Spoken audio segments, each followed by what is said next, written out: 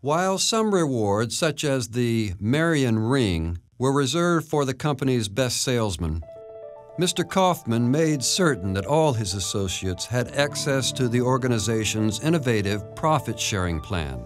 I felt that it's the inalienable right of every person who works for a company that they should have the opportunity to own stock in that company because they're helping build it. Everybody, from the fella that mowed the lawn, to the switchboard operator, to the forklift driver, to the sales manager, to the CEO, we all owned stock. That was our company.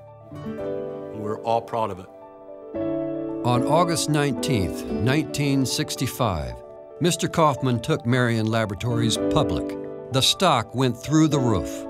That was a huge thing. This was kind of the big payday, so to speak, because prior to that, we're doing it strictly on faith, hoping that someday those options were going to be worth something. And I recall the day that the stock went on, we all were watching the ticker tape, and it went on at $21, and it accelerated to $29 in less than an hour. I mean, it just skyrocketed.